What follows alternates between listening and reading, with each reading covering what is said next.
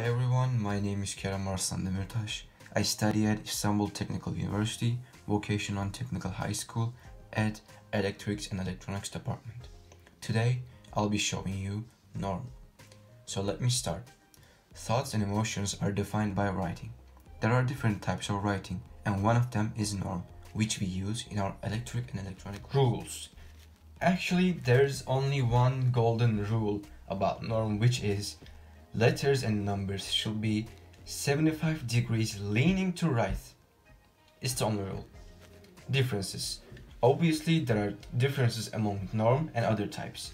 First one is font height. Second, capital letter font height. Third, small letter font height.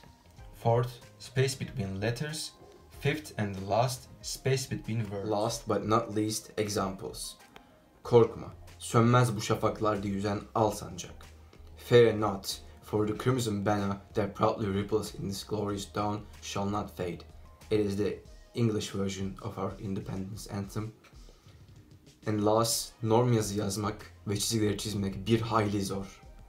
Thank you all for listening. I hope it has been an useful and helpful lesson. My name is Kerem again, and this is the logo of my school.